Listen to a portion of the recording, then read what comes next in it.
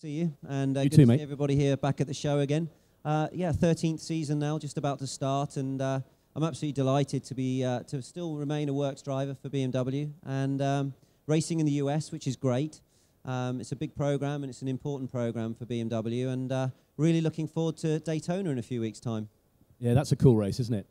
Oh, Daytona's awesome. I mean, driving on the banking, you know, it's an amazing experience. Lots of traffic. It's very busy.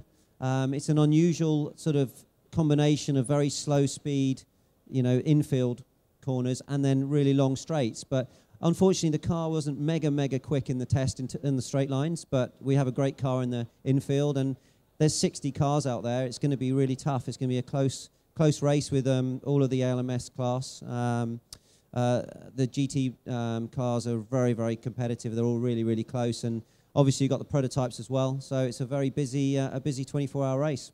Are you going to be okay with sort of keeping out of the way of the prototypes? It's a different mindset, isn't it? You're in your own race, and GT is very competitive. Then you've got to you can't get in the way of the big boys. No, I mean it's very unusual having to drive in your mirrors all the time. We've always been brought up with the sprint racing to look ahead. You sort of feel the car trying to challenge you. You can have a little glance every now and again. Whereas in the GT class, you are living in the mirrors. You're looking in the rearview mirror all the time, and it's a very high level of concentration. I think a lot of the guys, you know, coming from prototypes who have driven in GTs say that GT driving is pretty tough because, as you say, Henry, that the cars are close. It's close racing. It's very much like a 24-hour sprint race, and yeah, you've got the added job of avoiding the faster cars, and you know there's also some other slower cars, gentlemen drivers. So you've got your eyes full forward, backwards, everywhere. Yeah.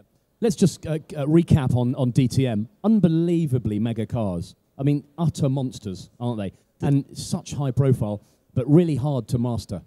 Yeah, I mean, the DTM is awesome, and I'm really pleased that I had a few years to enjoy that, because being a works driver at BMW is already an honour, but to drive in DTM was something I was very excited about, and it was, you know, arguably coming at the sort of the wrong side of my career in terms of sprint racing, but yeah, we developed the car and we won in the first year, and you know, I'm pleased that I contributed towards a lot of those points.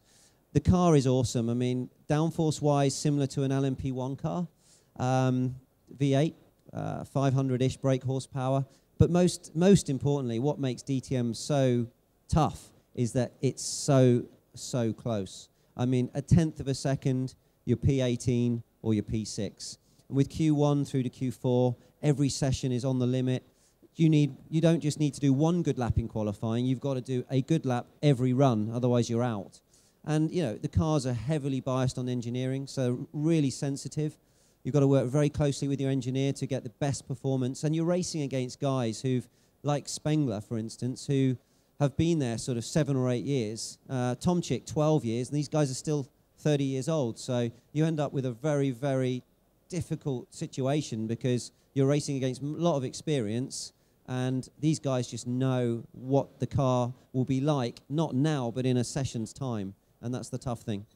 BMW, I mean, set the bar really high. They came back in 2012, won the championship straight away. Absolutely. I mean, I wasn't surprised. I mean, I didn't expect to win the championship, but I thought we may win the odd race because the guys we had on board were just amazing. You know, the way they went about the development of the car, I was involved in that right from the beginning. I was one of the first drivers to test the car and develop the car.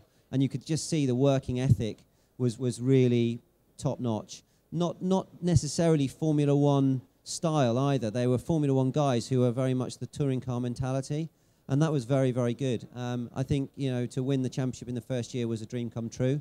Last year to win the Manufacturers' Championship again was very special, and we had a chance to win the Drivers' Championship right till the end. So, you know, they've done a really good job, and I think you know, the manufacturers, BMW, Audi, and Mercedes, are very high level, so they're all so close.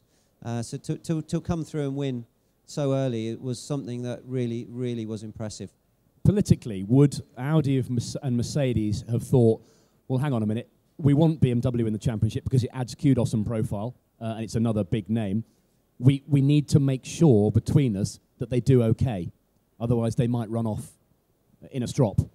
Yeah, I mean, yeah, DTM is very tough politically, and you know, you're right. At the end of the day, it is nice to have a new manufacturer in, but as soon as you've signed up, it's all out for glory. And I think Audi and Mercedes want to win this as much, or need to win this as much as BMW. So once we had agreed to enter the championship, it then became very difficult to find the competitiveness that we needed from, and obviously we weren't going to get any help from the other manufacturers. So there is politics in DTM, but no worse than any other formula I've driven in. You remember you're driving for a major manufacturer, and it's about winning races for BMW, and no matter how big you think you are, you're never bigger than the brand. So it's something all professional drivers have to get their head around sooner or later. The stadium at Hockenheim, there's more people in it than there is for the German Grand Prix at a DTM race. I know, it is amazing. The first DTM race that I drove in at Hockenheim, in fact, I scored the very first points for BMW at that race, and I was just blown away with the magnitude of the event, and if anything, it gets a better live audience than it does TV. One of the challenges with DTM is it doesn't have exposure outside of Germany. But you go to Germany and it's like driving in a Grand Prix. You feel like a Grand Prix driver. It is unbelievable, and each circuit gets an amazing attendance. Hockenheim is probably the best, but you go to Norris Ring and places like that, you still get a mega audience, and that does add a lot to the atmosphere. The racing's good, the cars are awesome, sound great, and it's very, very close, and that's what people want to see. Would it be a bit of a nest of vipers for a non-Germanic manufacturer to come and play? I mean, Alfa did okay. Yeah, I think it's 20 possible. years ago. I think it's possible. I just think you've got to look at these things and see where the value is for the manufacturer. And quite clearly, three of the biggest German manufacturers driving in their back garden has a definite value. Obviously, the German market's extremely big, and I think it comes down to the marketplace and the interest. I think that DTM has a lot to offer, but at the same time, if the market doesn't fit, then you'll end up better off going into World Touring Car, British Touring Car, or sports car racing. And it's just down to the markets. But I think a manufacturer could come in and compete. But again, it depends on the TV exposure, and that's one of the issues that DTM has. Okay, looking forward, sports cars.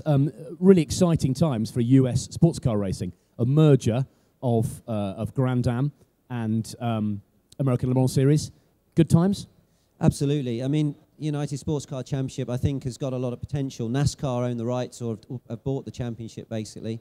And they've seemed to have merged all the classes into one. And that means that you've got a massive grid, which is what everybody wants to see. And more importantly, you've got a lot of manufacturers. You've got Aston Martin, you've got Porsche, you've got Ferrari, you've got BMW. There's a lot of big manufacturers who are taking it very seriously, actually.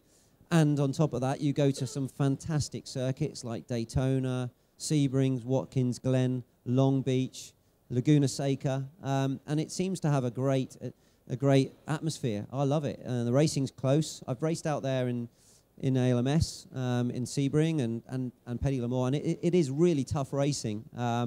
It's as tough as you'll get anywhere.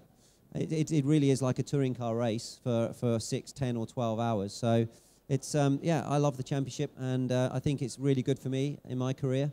I'm really excited to still be a works driver and still driving for BMW, and I think that's very special. That's a big honour, and BMW are committing and very serious about this, so we're pushing hard. Always good to see you, mate. We wish you well. Have a good year. Be quick and be safe. Yeah. Thank you very much, Henry. Good to see you, and I'm looking forward to seeing you on Sunday night. I don't think you'll be looking quite as sharp as you are now. Thank you so much. Ladies and gentlemen, Andy Priaulx.